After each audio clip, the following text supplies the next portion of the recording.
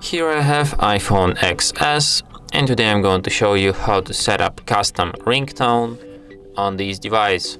So to set up custom ringtone, you will firstly have to download the MP3 file of the song you want to set up, or a melody, or whatever.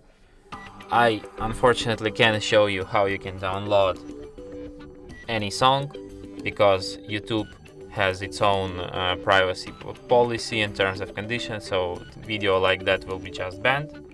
So you'll have to figure out it on your own. So when you figured that out, download MP3 file, what you will have to do next?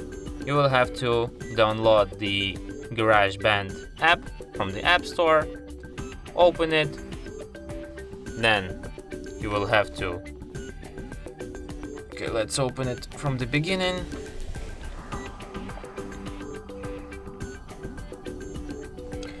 Then here you will have to tap on this plus icon, then select, for example, audio recorder, then tap here, tap on this loop icon, then go to files, and here you will have to find this song you want to set up as your ringtone. So let's pick, for example, this one, hold your finger on it, then drop it here,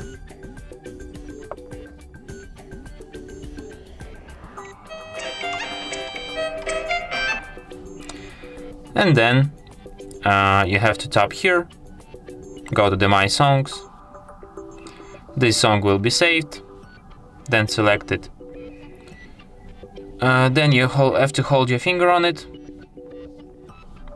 go to the share and select ringtone. Then here you can name it, for example like this, and then tap export.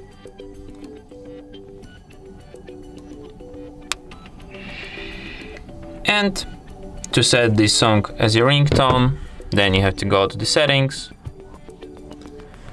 go to the notifications, no, sound and haptics, ringtone, and select your new ringtone.